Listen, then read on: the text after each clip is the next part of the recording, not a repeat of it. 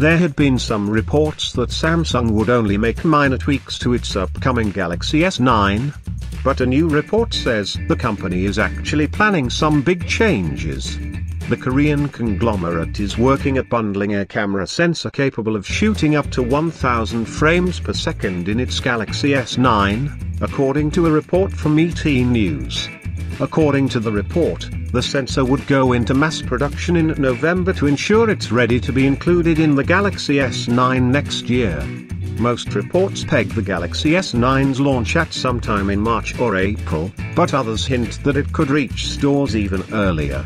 A 1,000 fps camera would allow the S9 to capture motion in extreme detail, and give you a host of new ways to manipulate your photos and videos. The feature is already available in the Sony Xperia XZ1, which is widely considered to have one of the best smartphone cameras on the market. According to reports, the Galaxy S9 will come with a 5.8-inch display, and a larger Galaxy S9 Plus should deliver a 6.2-inch screen.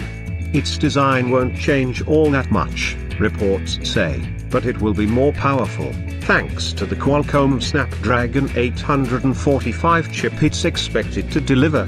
And unlike the Galaxy S8, the Galaxy S9 could sport a virtual fingerprint sensor.